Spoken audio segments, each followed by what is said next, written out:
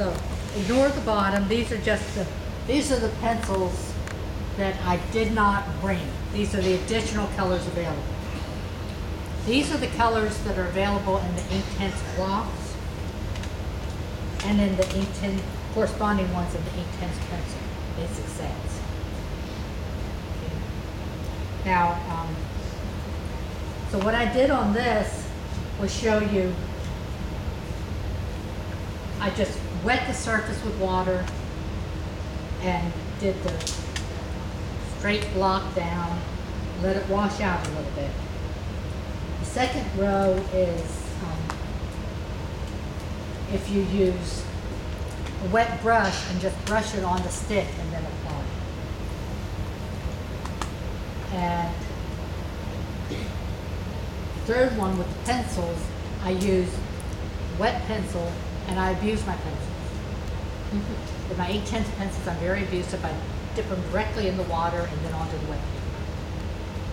So far, I haven't had any bad results from it, but people cringe when they see me doing it. Well, I don't totally, I just dip the point in. I do that too. Yeah. What are you supposed to do? Yeah. What are you supposed to do?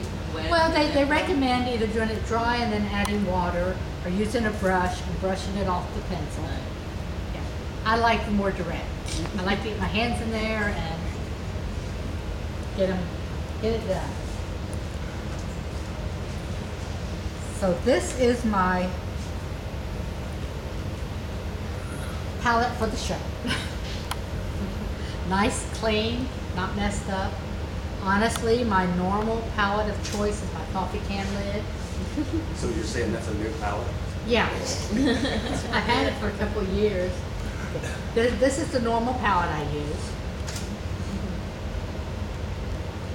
These are my normal mixing cups, otherwise known as cream cheese recycling.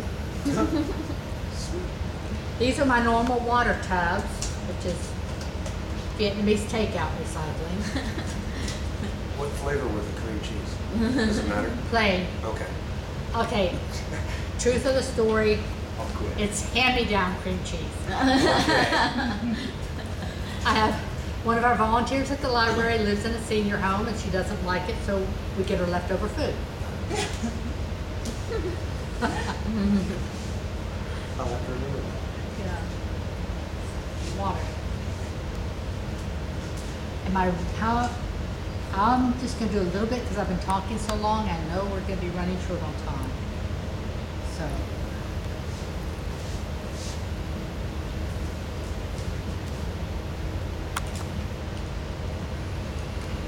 And actually, for some reason, one of my favorite brushes to use on Scratchboard is a porcelain painting brush. It came with a kit. And I never did do the porcelain painting because I found out that it needs to be fired and you don't want to fire it, just like sculpting, you don't want to fire it in your regular oven, because while the product is fine, wet, it's non-toxic, but when you're firing it, it lets off a lot of fumes, and the MSDS sheets say don't you ever use your oven again after baking a minute. So I bought the kit and just kept the brush.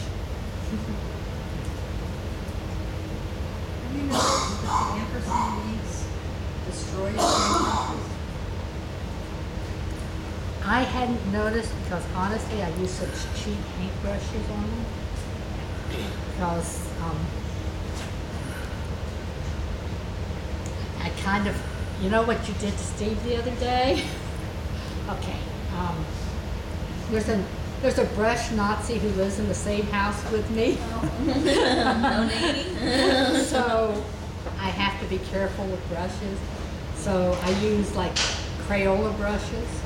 Actually, Crayola craft brushes are some of the best brushes I've found. What did you do to Steve? I insulted him about not being a good photographer. I thought I took the pictures and I was saying what shitty pictures they were. And he said, Yeah. I took those pictures. Yeah, but I have boxes and boxes of paintbrushes from when I used to paint with oils. They're all sable and real nice, and I can't paint anymore with oils. So So I've been using them for my inks. Oh, yeah? And ampersand just fries them. Oh, wow. It absorbs, it seems to absorb a lot into the. It's split ends.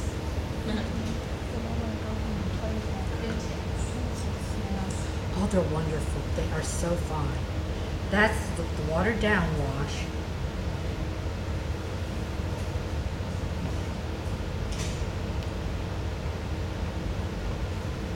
Okay, my board is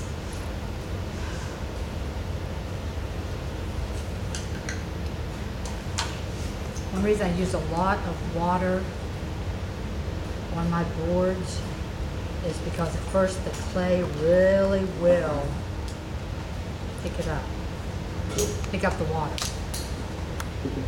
Have you used the iridescent medium with the pencils?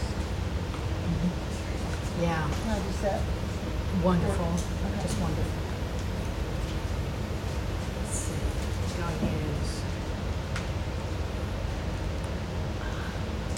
Purple fingernails. Now, there's a product called, I don't know if we have it in California, I don't know if it's nationwide, it's called Kiss Off. Yeah. And if that takes out inks really good. I use that on my boss. Is that like Kiss My Face? Is that like Kiss My Face? And then Is that made the same? Is that an actual product? Yeah. Kiss my it's- face? Yeah, it's, It comes like a glue, it looks like in a glue container, and it really works good for taking inks out. Off your skin? Yeah. Oh, is it, and it's something like goop? Oh, I hate goop though. Goop is so, the smell is so strong. Yeah, Orange, I guess that's not asking orange what to do on it. scented. just jump in and do it. No, it's not orange. I'm cool. It has a little bit of a scent, but not too bad.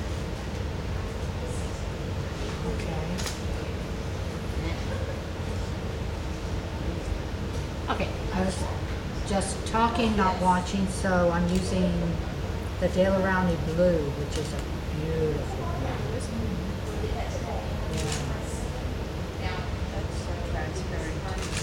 Yeah, it is. No, FW is very nice ink. It was my favorite until I discovered Liquitex. And Liquitex is even a little bit easier to manipulate.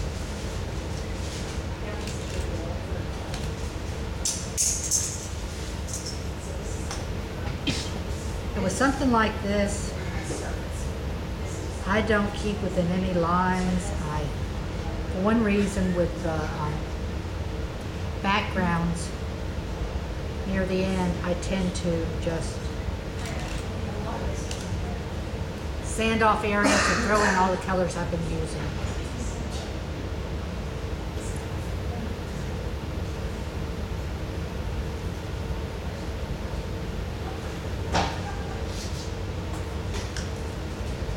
What I wanted was this violet.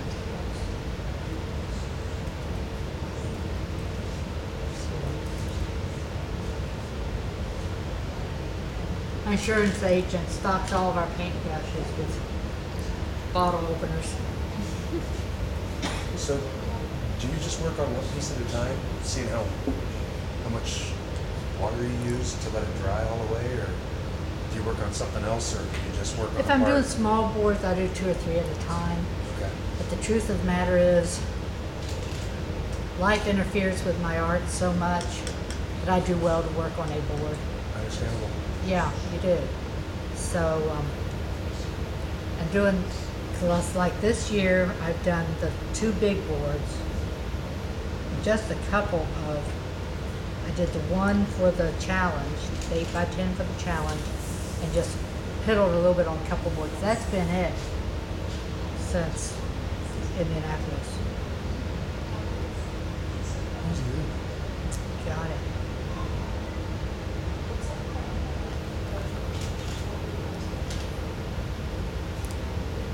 Plus,